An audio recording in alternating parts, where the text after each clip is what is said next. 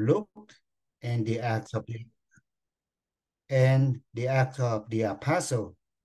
I'm sending upon you what my Father promised, and you will be my witnesses in Jerusalem, in all Judea and Samaria, and to the ends of the earth, respectively.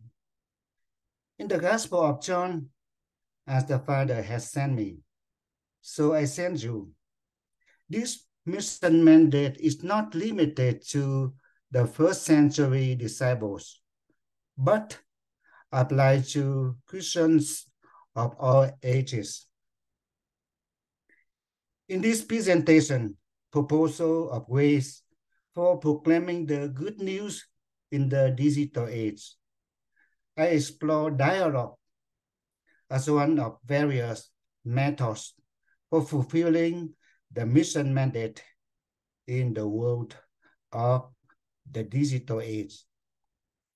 By examining the concept of evangelization to dialogue as proposed by the Church in the encyclical Ecclesia Suam, I propose and discuss 5 essential dialogue in today's context.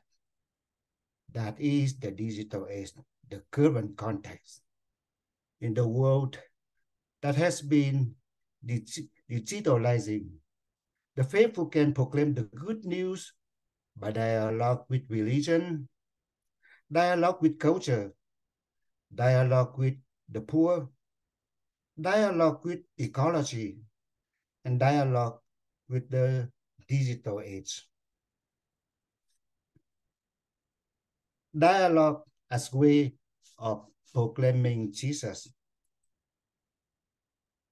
The new context of the digital age. One global village. Before the digital age, people were significantly less connected, both nationally and internationally. Many individuals primarily remain within their local towns and surrounding areas for their entire lives, with limited awareness of neighboring countries, often only in gaining knowledge through school classes. Physical travel to those neighboring countries was a rare opportunity. However, with the advent of the digital age, the world has undergone a profound transformation, characterized by the widespread availability of the internet and digital technologies. People across the globe now can connect and communicate instantly to various social media platforms. Events happening in places like Papua New Guinea can be broadcast globally in real time to personal devices. Similarly, live video clips of recent earthquakes in Morocco can be globally circulated through social media. This interconnectedness has effectively transformed the world into a global village where information of all kinds can be shared and disseminated instantly. In the digital age, traditional barriers of space and time have been diminished.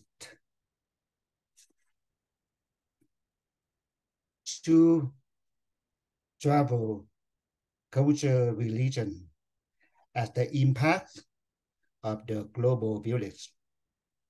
Furthermore, digital technologies have created new opportunities for travel. Popular tourist destinations and historically significant cities around the world are now frequented daily by tourists from diverse corners of the globe. Additionally, the availability of transportation has made first world countries become attractive destinations for migrants seeking improved financial prospects for their own families. Taiwan and South Korea, for instance, have become destinations for many Vietnamese migrants. And Filipinos are often considered the leading group of migrants. In remote areas like Central Australia, Filipino can be found filling roles as teachers and nurses in Aboriginal schools and hospitals, respectively. In addition, the presence of Muslims in North America and Europe, where Christianity remains the majority religion, underscores the coexistence of individuals from different faiths in this global village. Moreover, the popularity of digital devices like smartphones has made access to vast knowledge available on digital platforms a ubiquitous part of daily life. With just a few clicks, individuals can access information concerning events, cultures, news, religions, music, and art from different areas, different nations. This phenomenon not only bridges geographical and cultural gaps, but also enables the citizens of the global village to gain knowledge about the broader world and appreciate the diversity of religious belief. In this newly depicted global village, the context of evangelization has also evolved. Consequently, evangelization in the digital age must embrace new ways of preaching the good news. This means the faithful of the digital age can fulfill their mission mandate by engaging in dialogues with religion, culture, the impoverished population affected by migration, environmental concerns related to climate change, and the opportunities provided by the digital age. We now go to dialogue of salvation. Pope Paul VI, in the encyclical Ecclesiam Suam, paragraph 70, introduced the term dialogue of salvation in reference to the mission mandate. He affirmed that salvation history is itself a dialogue of God with humanity in various forms. Throughout this history, that dialogue with humankind through the Logos had revealed the Trinity's love for humanity. Also at Chantes, the paragraph 2 of Second Vatican II highlights the very first dialogue in salvation history among the Trinity, meaning among the Father, the Son, and the Holy Spirit, at the source of God's unconditional love for humanity. This dialogue led to the creation of the universe and humanity. The dialogue of salvation continued with Adam and Eve in the Garden of Eden, extended to Noah and Abraham, even during the time of enslavement in Egypt. God engaged in dialogue with Moses. And in the Promised Land, the dialogue of salvation continued through the figures of judges, prophets, kings Saul, David, Solomon, and, and finally reach its climax with the birth of Jesus Christ in the city of Bethlehem. The letter to the Hebrew therefore declares, I quote, in the past, God spoke to our ancestors, to the prophets, as many times in various ways, but in these last days, God has spoken to us by the Son.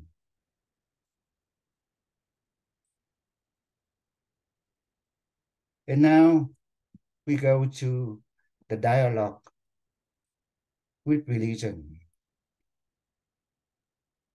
1. Nostra Aetate. The Declaration Nostra Aetate of Second Vatican Council acknowledges the presence of various religions in the world. 4 of them are mentioned in the document: Judaism, Hinduism, Buddhism. In this context, the document recognizes rays of truth outside of the Catholic Church. And one of the foot of Nostra Aetate is the call for Christians to engage in dialogue with adherents of other religions. And actually engaging with members of different faiths has been carried out by Jesus, the first missionary in salvation history, as recorded in the Johannine Gospel, and recently by Pope Francis during his pastoral visit in Iraq. Second, Jesus at the well. A prominent example of Jesus' interfaith dialogue is the dialogue at the well of Jacob with a Samaritan woman. To the dialogue at the well, Jesus helped the Samaritan woman recognize him as the Messiah. Furthermore, he guided her to understand that worship is not confined to a physical place, but rather worship is in spirit and truth. And after this dialogue, the Samaritan woman left her water jar at the well and went back to her village. She then introduced Jesus to her fellow villagers. To her testimony, the villager came to the well, encountered Jesus, and became his disciples. During his visit to Iraq in 2021, Pope Francis engaged in dialogue with religion, with followers of Islam, Judaism, and Christianity. In the ancient city of Ur, Pope Francis mentioned Abraham, the common ancestor of Judaism, Christianity, and Islam. In his speech to members of these three religions, the Pope referred to the star in the sky that got compared to Abraham's descendant. The Pope reminded adherents of Judaism, Christianity, and Islam that they are indeed the stars mentioned in the dialogue between God and Abraham. And now we go to the dialogue with culture. The first letter of Paul to the Corinthians. At the beginning of the Christian era, while preaching the gospel to people of different culture in the Roman Empire, the church approached evangelizing through dialogue with culture. That's why Paul said to the Jews, I become like a Jew. To those not having the law, I became like one not having the law. Dialogue with culture help individuals from a particular culture recognize that Jesus Christ and the gospel have incarnated within their own culture.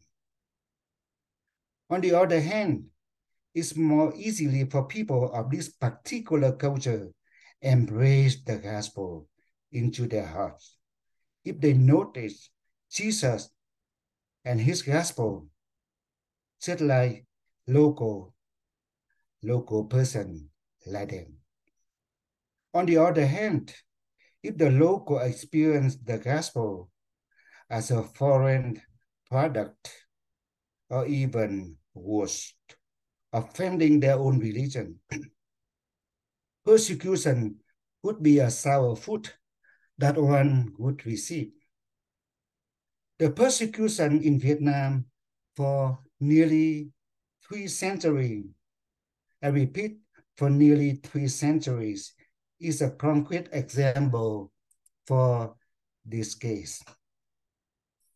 We go to the persecution of Christians in Vietnam. Vietnamese history record the arrival of Jesuit missionaries in 1615, marking the emergence of Catholicism in Vietnam. According to Alexander the Roth, around 300,000 people were baptized in northern Vietnam by 1650. So only about 35 years later, you can see a big number who received baptism. The young Vietnamese just quickly reaped a bountiful harvest. However, it soon also faced deep persecution for its faith in Jesus Christ.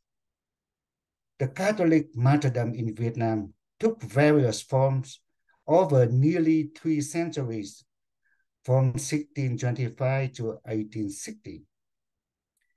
The persistence of anti-Christian approaches in Vietnam for almost 3 centuries poses questions for religious and historical scholars. That is why, while Buddhism, Confucianism,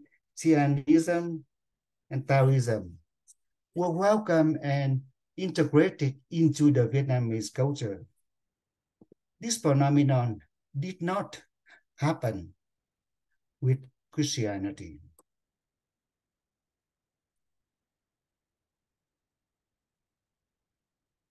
Moreover,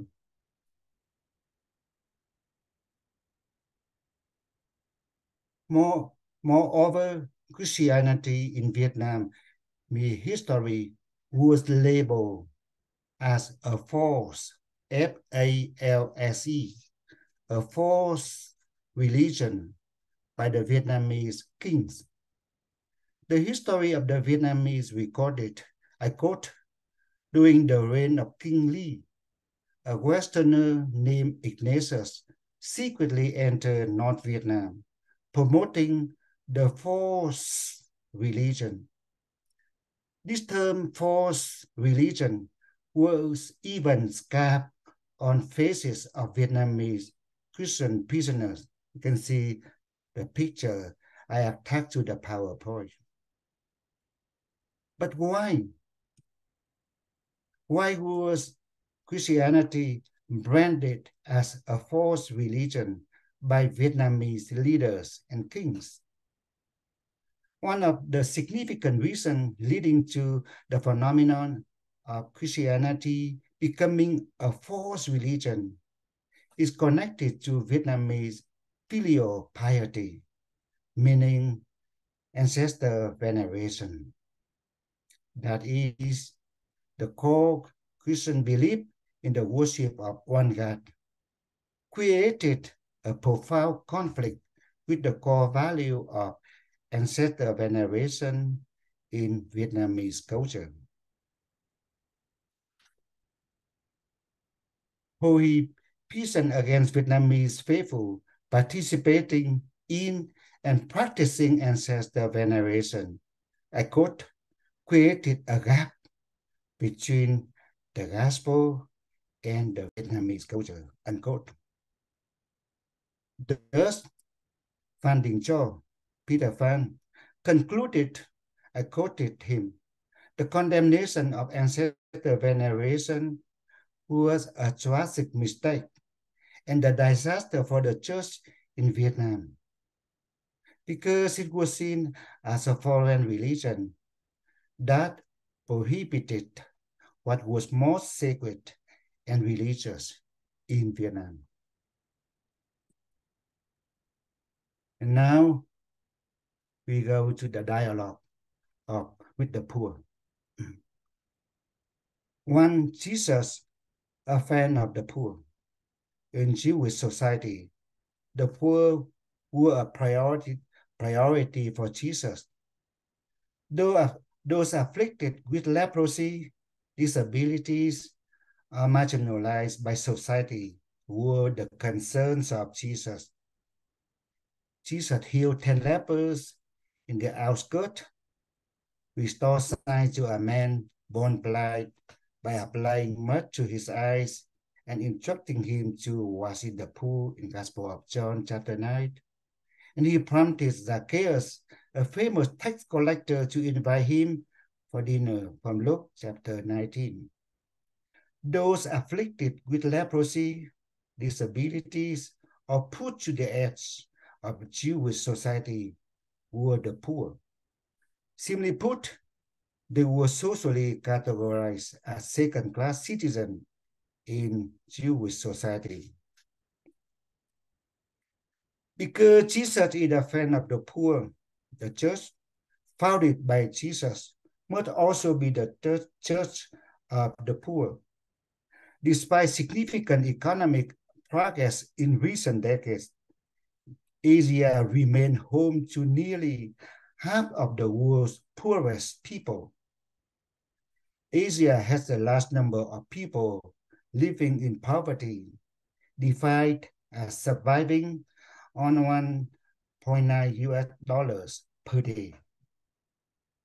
Even the multicultural, multi-religious, and unique economic life in Asia, the Federation of the Asian Bishops' Conferences, FABC, proposed during their meeting in Taipei on April 27, 1974, a highly effective method of evangelizing in Asia called the Triple Dialogue.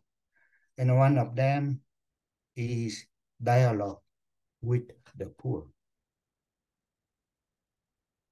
I go to F, dialogue with ecology. Mark 16:15 and John 3:16. In a conversation with Nicodemus, Jesus made it clear why the Son of God has incarnated. It was because the Father loved the world so much that he sent his Son to save the world. Before ascending to heaven, the risen Jesus instructed his disciples, go into the world and preach the gospel to all creation, Mark 16:15. In the original text of John 3:16, the evangelist employed the term cosmos, meaning the world, a universe. The evangelist did not stop at verse 16, but repeated the same concept in the next verse. I quote, for God did not send God only Son to the world to condemn the world, but to save the world through the Logos. Simply put, the evangelist confirmed once again that the world is the object for which God sent the Son to become human. The remarkable aspect of verses 16 and 17 is that God loves humans and God desires to redeem them. And because of God's love for the world, God desires to redeem the world.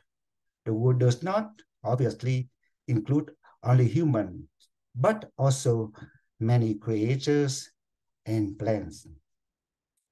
And now we go to the example of this category, dialogue with ecology, and I use the Aboriginal way of life as an example.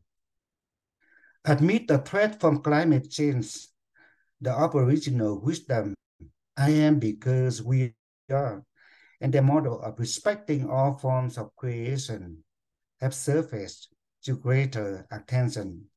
The Australian Aborigines teach their children not to harvest all fruit on the tree, not to destroy plants, forests, hills, mountains for one's benefit, not to hunt kangaroos and other animals as sport, but respect the integrity of all animals, plants, and their habitats.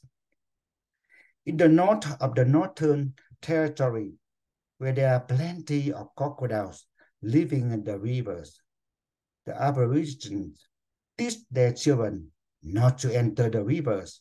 Why? Because they should respect the crocodile territory. Living with this ecological mindset has enabled the Aborigines to survive in Australia for 40,000 years. Moreover, the wisdom confirmed the theology that God does not create only humanity, plants, animals, birds, fish, ants, bees, insects are all neighbors of human beings. If we humans do not respect their neighbor's life, this can result in the extinction of the human race itself. And now I go to the last dialogue of my talk, and this is the dialogue with the digital age. One, the field and Areopagus in Mark chapter 4 and Acts chapter 17.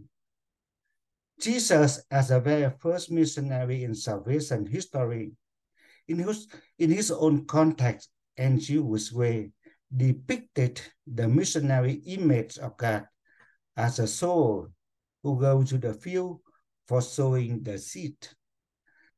The seed from his hand falling to the different areas of the field. The one fell on the good soil produces the crop of a 30, 60, and 100-fold. In addition, according to the Acts of the Apostles, during his second mission journey, the Apostle Paul made a significant stop at the Areopagus in the city of Athens. Here, Paul immersed himself in the lively debate on topic of religion.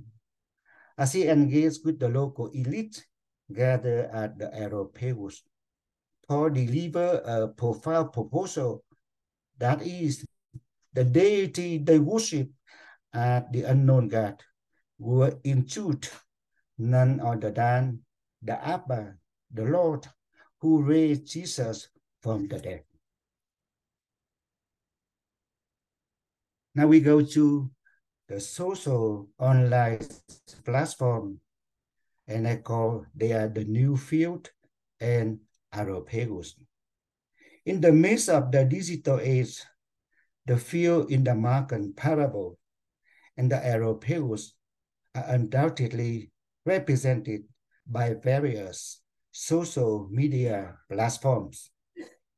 Currently, people worldwide spend an average of 151 minutes engaging with these digital platforms daily, nearly 3 hours per day.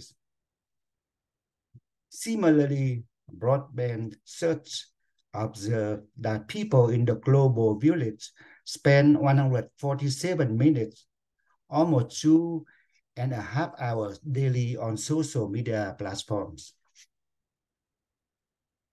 South American lead this average time with a statistic of 3 hours and 24 minutes, followed by with 3 hours and 10 minutes. Asian Oceanians with 2 hours and 16 minutes. North Americans with 2 hours and 6 minutes.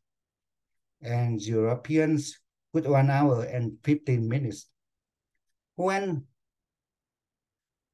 considering the 7 most popular social media platforms. Facebook leads with an average of 33 minutes a user spends on per day, followed by TikTok at 32 minutes, Twitter and Snapchat sharing the same figure, 31 minutes, Instagram with 29 minutes, WhatsApp with 28 minutes, and YouTube with 19 minutes. And Belgong asserted that about 4.9 billion people of the world's 8 billion population use social media in 2023 so far. On average, users tend to engage with 6 or 7 online platforms monthly. Researchers indicate that in the early years, people use social online for communication. However, individuals of all ages turn to online forums for matters related to business, politics,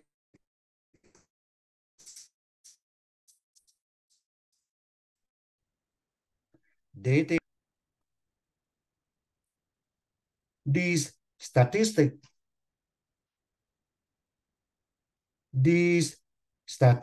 firmly point to the realities of the market field and Europeans of the digital age, where people from the global village come together every day for being connected. These platforms, when viewed through the lens of evangelization, can be likened to a contemporary field and Europeans, where individuals of diverse backgrounds, ages, cultures, and religion or faith gather to exchange thoughts and contemplation questions about life and spirituality. In this evolving landscape, the new field and the new Europeans, it is imperative for the church to have a visible presence. Simply put, the church means us. In the contemporary world must engage in dialogue with the digital age. In the new market field and Europeans, the church become an active participation in discussions, offering reflections, providing answers, and posing two provoking questions, all from the perspective of revolving around Jesus and his good news. I've come to the conclusion. In conclusion, the prominent way for the faithful of the digital age to preach the good news is through dialogue, reflecting the ongoing dialogue within the Trinity since the beginning of creation. Thanks to the technologies provided by the digital age, the world has now transformed into a global village, a new context of evangelization. In this village, people of different faiths and cultures coexist as neighbors. Thus, the church recommends the faithful to engage in the triple dialogue, dialogue with religion, dialogue with culture, dialogue with the poor. Additionally, due to the threat of climate change, the church also urges the faithful to engage in dialogue with ecology. And since the context of our world has shifted to a digital age, we, the faithful, are invited to enter this new market field and European to share the good news with the citizens of the digital age. That's all I have. Thank you.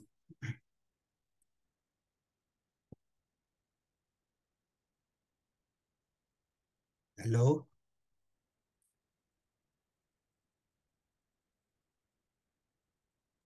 Thank you, Michael, for that wonderful presentation. The paper has almost taken us more than half an hour. as we have listened to Michael. Let's just take a few minutes to ponder on what Michael has shared with us.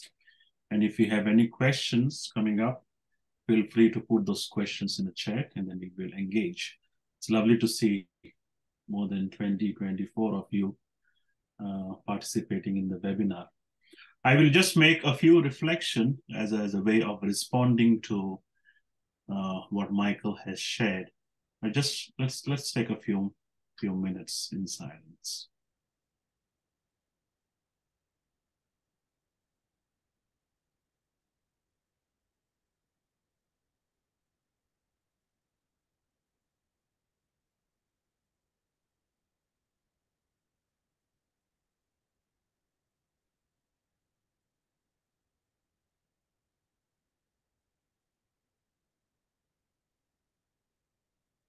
It's a good question from Nguyen, which has come up in the chat. But feel free to put in your own question and query that you have from Michael's presentation. In a few moments, I will make my own response to Michael's paper.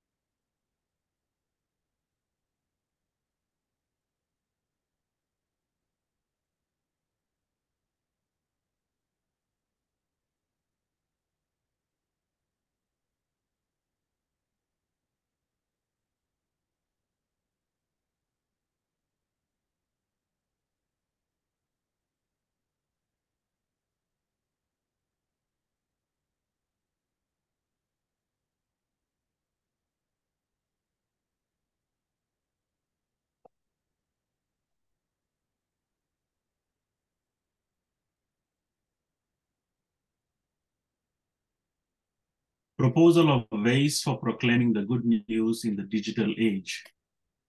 I just want to make a few comments on Michael's paper for this evening. Among us as Catholics, there's a good deal of confusion, I believe, that exists between the two words, mission and evangelization. Although sometimes used interchangeably, they are not exactly the same. Mission belongs to God in the first instance, and hence we speak of God's mission or Missio Dei. Evangelization, on the other hand, refers to the efforts which are made by the church to effect God's mission. God sent Jesus into the world to bring the good news of God's love and saving intentions and to invite people, all people, into relationship with God. And so the community for mission, the church, continues Jesus's work, and so has the mission to evangelize. That is to bring the good news just as Jesus did, and to offer a witness of life to the truths that it proclaims. And to accomplish this mission, it has to enter into a dialogue with people so that they can understand both what is proclaimed and the meaning of their witness of life. And so the three activities, just as Michael has mentioned to us, proclamation, witness, and dialogue, they are all the most and the important three fundamental modes of doing mission today. So I want to make a distinction between the three fundamental elements or modes of mission, namely proclamation, which is by word, life witness, and dialogue. These are the three modes of mission. And then we can have different forms of mission, such as liturgy, prayer, pastoral ministry, efforts to promote integral human development, efforts to effect liberation, reconciliation among people, efforts to promote peace and justice, inculturation, care for the earth, interreligious dialogue, so on and so forth. So what has become clear today in this evening's presentation by Michael is in recent decades is that the fundamental modality of mission, which was known traditionally as proclamation by word and witness, needs to be complemented by a second modality, that is dialogue. And I think Michael deserves a good applaud from all of us by the way he has explained how dialogue is making waves and continues to be relevant even today, and more especially today in the digital world or the digital age. So dialogue is finding its rightful place in mission. There's no other way that we can do mission today without dialogue, engaging in dialogue. And we need to continuously rediscover the significance of how Jesus went about doing his mission. And a wonderful example that Michael gave us to this evening is Jesus who met the woman at the well in John chapter 4. He respected the dignity and the integrity of his hearers, acknowledging and giving effect to the fact that God's Spirit is present in each and every human being of goodwill. And so the dialogue recorded in the Gospel of John illustrates, as Michael spoke to us brilliantly tonight, that this modality of action is relevant today. None is more well known, more widely than the dialogue that happened between Jesus and the woman at the well. Engaging with others in dialogue does not aim to change their religion. It is about better understanding, a deeper spirituality, and more peaceful living. Successful dialogue results in a conversation, in a conversion of heart on the part of all the participants involved, and leads to a deepening of their relationship with God. While mission can and does take many forms, all forms of authentic mission have three interrelated facets, namely a witness of life that validates what is being proclaimed, dialogue with the people to whom the message is proclaimed, and to whom some form of service is being offered. So in brief, proclamation by word and by witness and dialogue are the three essential fundamental modes of mission. Dialogue as the mode of mission. In the era of missions, the emphasis in missionary activity, both Catholic and Protestant, was on the first two elements. European missionaries were rarely trained in the language of the people to whom they were sent. So meaningful dialogue with them was not possible. Most European missionaries failed to understand the cultural framework within the local peoples, thought and acted. European missionaries often judged the local cultures to be inferior to their own. And so, at least in their view, the onus was on local peoples to learn the language of the Europeans.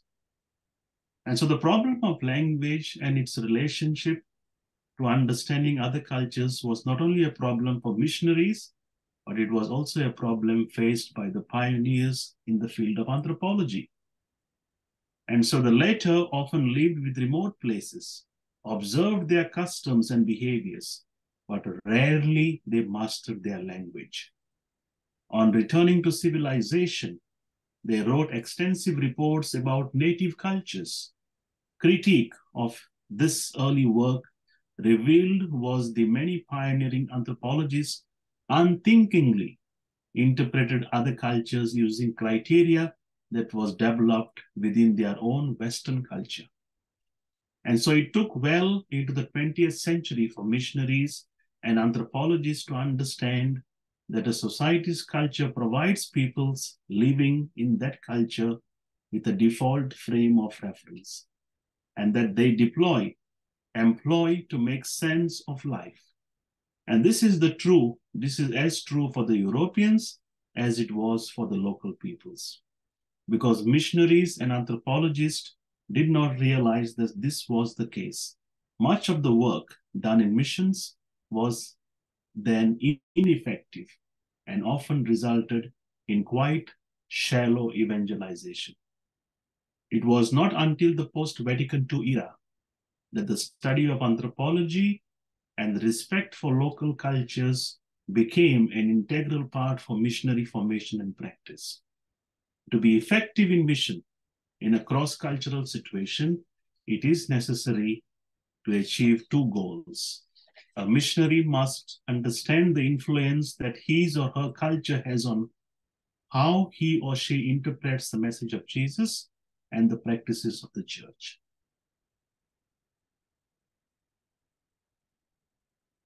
A missionary must also understand the frame of reference that local peoples use in making sense of their lives. Only when these two matters have been addressed, it is possible to enter in meaningful dialogue with local people. And this is not just a historical issue. It is the situation which is faced by many clergy from Africa, India, and Vietnam, and who are now even ministering in Australia. One of the problems with centralizing power in Rome in the 19th and 20th centuries was that the Roman way provided the archetype in church practice. And this made it difficult for missionaries to contextualize Christian faith for local peoples, even after this became official church teaching. And so I want to go back to the beautiful message that Pope Francis has given us this Mission Sunday. Fire in the heart, feet on the move. He says, Christians have a duty to announce the gospel without excluding anyone, not as one who imposes a new obligation, but as one who shares a joy, signals a beautiful horizon, offers a desirable banquet.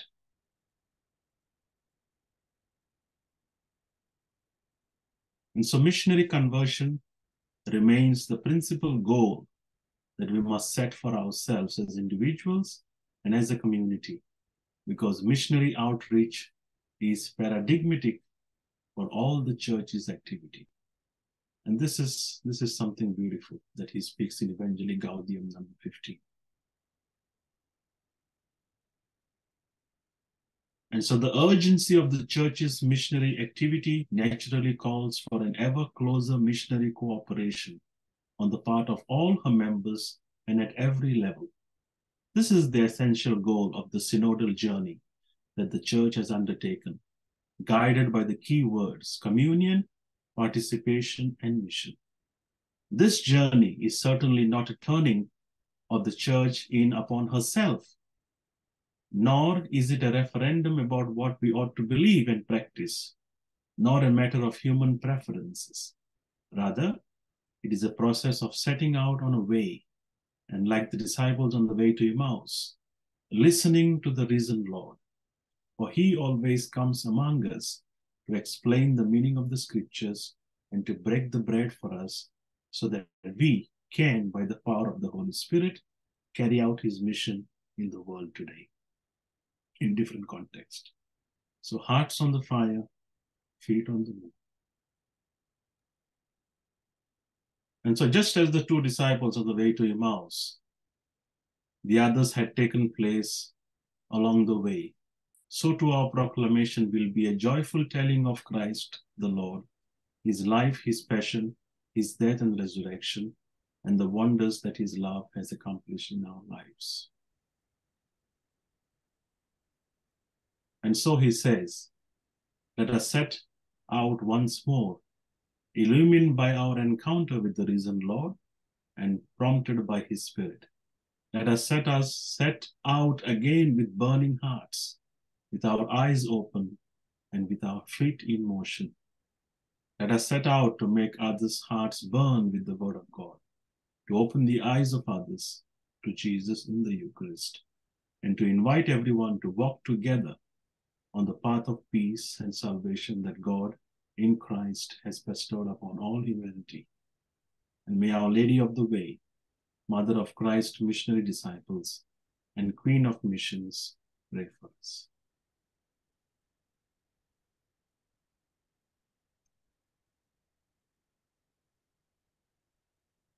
Thank you, Michael, for that wonderful, brilliant presentation that you gave us. And it's time for us to put you, maybe engage in a bit of discussion at the moment, okay? If I can. All right. So let's go with the question from one of our formators here, the Yon. Okay, he says, with the theme of our upcoming general chapter, 19th general chapter, next in June, to become creative and faithful disciples, based on your proposal, can you give us some fresh and practical ideas on both the opportunities and challenges of being creative and faithful disciples in the new aeropagus of digital age, especially in the context of our SVD formation? How do we prepare our seminarians, our future SVDs, to be creative and faithful missionaries in the digital age? Or in the other words, we have the motto, formation for mission. How do you perceive it in the context of formation for mission in the digital age? Michael, you want to respond to that? Hello, Kaka Yon. I know Father Yon from Central Australia. Anyway, in responding to your concern or your question about formation for mission in the digital age, you can see it again. The formation before the digital age, they don't have smartphones.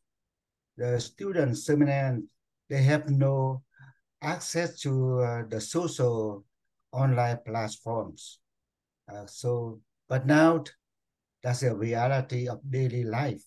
I presented all the statistics about how often they go to social platform. So you can see we cannot say no to the students of the seminarians not using the smartphone, because you see, we, instead of forbidding them not to use or have access to social internet, we can train them to use social media platform for proclaiming or for evangelizing. So you can see that's the way we now formulating seminarians in the digital age. That's something very, just like we eating 3 meals a day. And so now if we say no to the students, you cannot have access to the digital, to the internet, to the social platform. You cannot have the smartphone, especially from Australia, where I believe is a reality of life, almost individual. Everyone, I believe they have.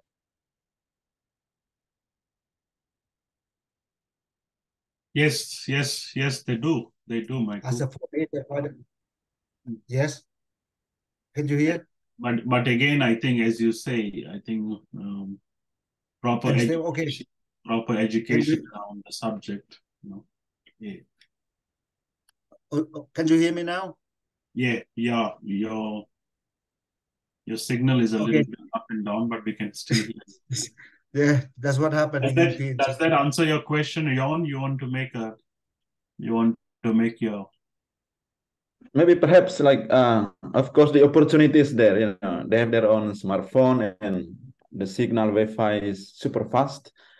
So what could be the challenges, like if you can see the challenges that can kind of like how to navigate it, because the opportunity is there.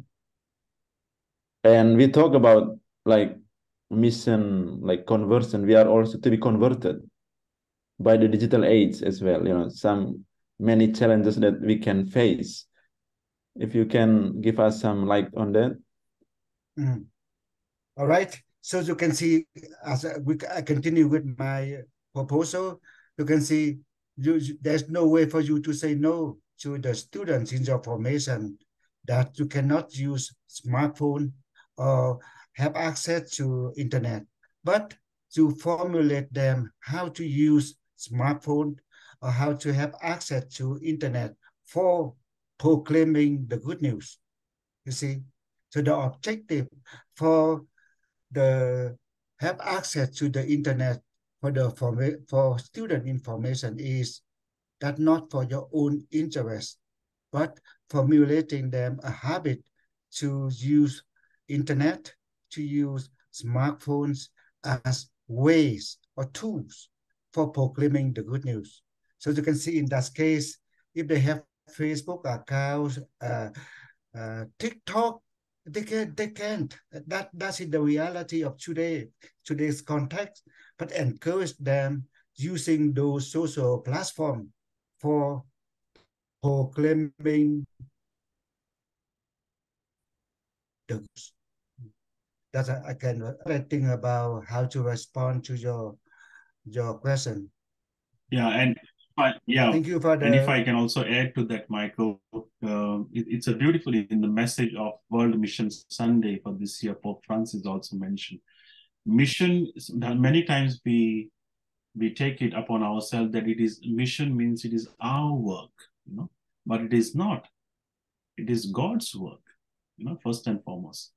And so we are called to be listening and discerning and listening to the Holy Spirit, what God wants us to be. So sometimes the social media platforms and all, everything becomes my followers or who are attracted to what I am doing, but it should be the other way around. It is about proclaiming Christ. So proclamation, witness, and dialogue. Yeah. Please keep there's another beautiful question coming up from Anthony. Anthony, would you like to address that question yourself to Michael?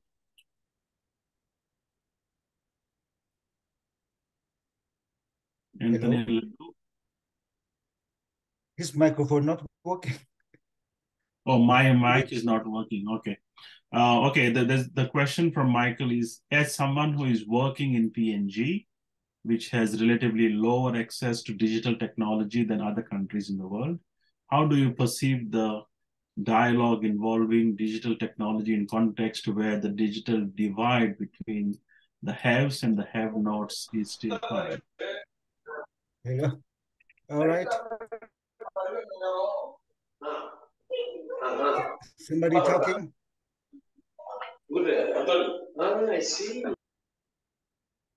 All right. In responding to Anthony's question, and Anthony, you are right. Well, you see the reality that I had to make a travel for 1 hour from a very remote area to a town where we can have access or a strong signal, indicating that in PNG, in compared to like the US, Australia, Vietnam, Thailand, the internet here is we cannot compare to you guys. However, still digital or internet are still a reality here. So you can see still we have internet and smartphone and people, for example, like here I am now in Mount Hagen town, a city in PNG on the highlands. Still the people using the digital the internet for communication, not strong or fast or stable like you from the first world country, but still the digital is still a reality here. So we still can proclaim the good news to the new market field and new archipelagos. On the other hand, having said so, on the other hand, we can also see that this is about PNG. I have been living in PNG and working in PNG for 10 months. So you can see what a little bit uh, about PNG. You can see PNG people, if they don't have access, they don't have the internet like us, they go to the public market. In the public market, you can see almost everywhere, people get together. So in those areas, very often I see the preacher from a different Christian denomination. They stand in the public market. They proclaim the good news. So in short, yes, PNG, we cannot compare to you guys in the first world country, but still the digital uh, is also a reality in PNG. Yeah. Since there is no question coming up, there's another question from my side, Michael. Yes. Just to briefly speak upon what Jon was mentioning some time ago about the formation and some of the challenges in formation today. Now, as you know, the artificial intelligence came into existence from, I think, 1960s, as I was reading the book. Earlier, when the computer started, it was just about me and my computer in front of me, and that was the relationship. Sometimes we would say that you put you type in information and you receive that information back to you. So it was the relationship between you and the computer. But today, everything has changed in 2023. Today, it is not just about me and my computer, but me and the social media and the network that is connected to the computers. So how do you deal with this this anonymity? At the same time, they are connected to one another. At the same time, in the digital era, in the digital media, people are also remaining anonymous to one another. So there is a lot of duplicity. You put in a different face in front of in your Facebook profiles, maybe, and then you remain anonymous on the other side. But there is no genuine relationship of face-to-face. People are scared today to have a face-to-face interaction with one another. People are more happy to texting from one room to another than meeting the person face-to-face. Those are some of the challenges that I'm just picking up from the challenges of the digital age. How would you respond to that, Michael? Thank you. Again, Abano, I think I have, or we in this case, I said, we have to be very clear with our mission, evangelization, that we must, and this is a must, a mandate, we must proclaim the good news in the digital age. And you can see, so in this case, we're not talking about having social contact with people on the digital age, but we are talking about I, as a person, going to the new market field, going to the new aeropails, and I proclaim the good news to those people. So maybe I don't have a face, I don't have an identity, but still the content of my message is very clear. I proclaim the Jesus Christ. I proclaim what like Paul said. I proclaim the crucified Christ. And that's it, the text. That's it, the message I want to send to our audience. And of course, if you go to the social online platform for something else without having your faces or identity, it's okay, that's your choice. But when I go to the social media, I go with the face as Michael Nguyen SPD. And from that standpoint, from that background, and from that position, I proclaim the good news. So I think so concerned that's that also valid. But concerning about the good news, we will proclaim the good news no matter what. And you also mentioned about witnessing, but in this case, the digital age is the aeropagus where we proclaim. But on the other hand, cannot deny that. And also in responding to Jon talking about the students using social media, also they have to be aware that their privacy could be invaded, no doubt, invaded, no doubt. However, you can see it if you know why you go to the social media. And so concerning about me, my privacy as a father or at an SPD, I'm okay with that. I'm okay with that.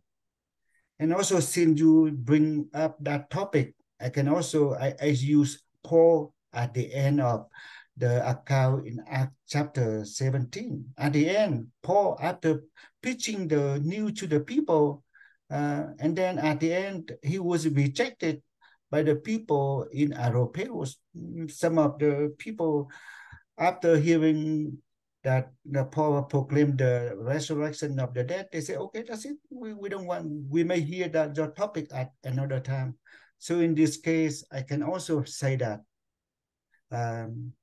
if whatever happened to me or to us as a proclaimer on the digital age, still, if we are turned down or rejected, it's okay for us to be humble and quietly withdraw and wait for another chance to sow the seed into the field.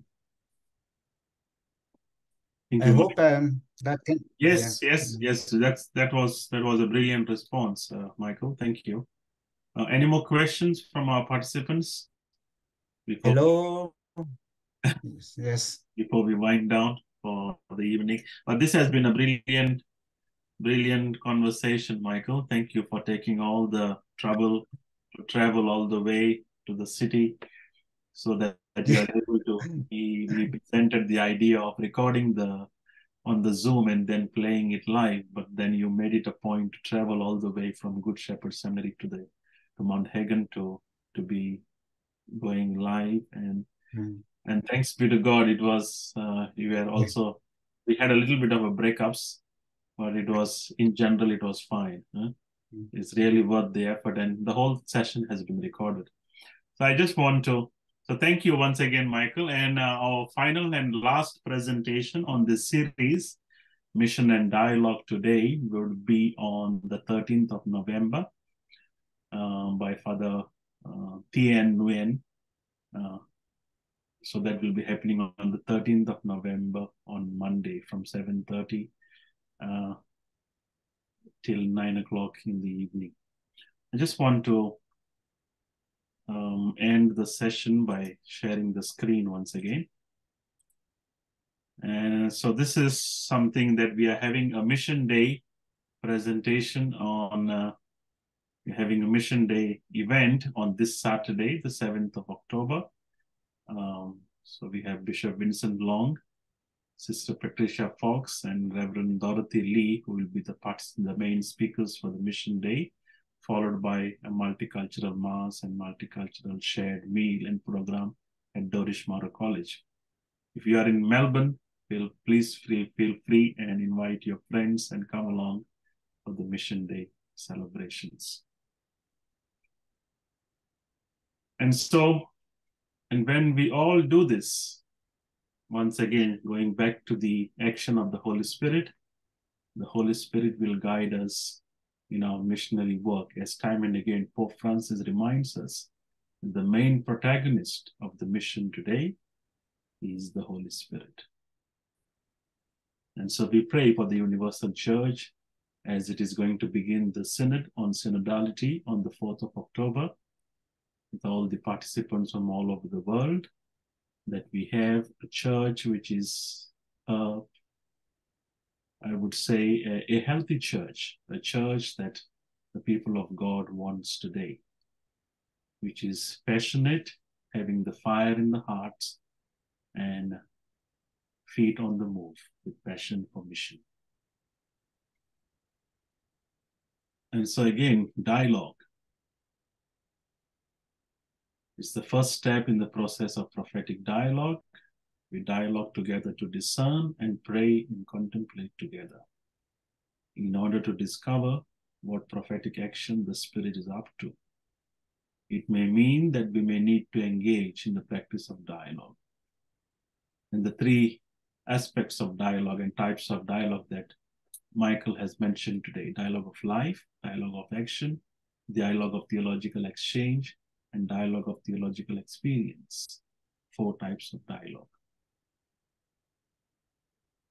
Or it may mean finding the ways to preach or imagine Christ in particular contexts and cultures, imagining new ways of using the internet and social media. Or even it might mean offering words and actions of hope, perhaps also with people of other faiths and people who have no faiths, to people in near despair. Or perhaps it may mean mission today to make sure people are receiving truthful information, for example, about the forthcoming referendum here in Australia. Or it might even mean standing up for justice, standing up against injustice and greed, working for a more equitable distribution of resources and the care of creation. And so with that note, we end this webinar this evening. Once again, a big thanks to you, Michael. Yes. And there are one or two chats have come up. Okay, very try to find good connection to speak. Yeah. All right. Also, So thank you. special thanks from all the participants tonight. Okay, thanks again, Michael, and thanks everyone. Let's continue to keep that fire and passion for mission alive in our hearts. All right. All the very best. God bless. Thank you. Thank you. Thank you, Abano, for being a facilitator and the respondent for tonight. And sorry for the inconvenience because of the time zone change. But so that's why you see we are kind of confused. You still made it, Michael. Thank you. Yeah, but good to see you all, the familiar faces from Australia, especially all the sisters. Take care, and then we'll see you when I have a chance going to Australia. Thank you. And of course, thank you, the Good Shepherd Seminary. I see many faces of the faculty, the lecturer also being online to support me. Okay. Greeting from Mount Hagen to Australia and to Vietnam and to also to my school, Good Shepherd Seminary. If you have a chance, come to PNG. We will welcome you. Sure. Okay. Thank Thank you. Bye. Thanks, everyone. Yes.